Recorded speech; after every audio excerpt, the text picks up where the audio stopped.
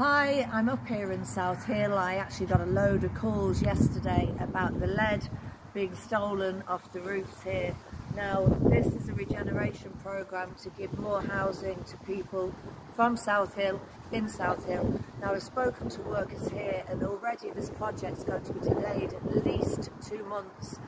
2 months just because kids are stealing stuff from here. The windows are going to be broken next. So look, I'm just asking, share this video and please make parents aware that people are desperate for housing in a homeless crisis and yet they're being vandalised. So look, kids, just cop yourself on.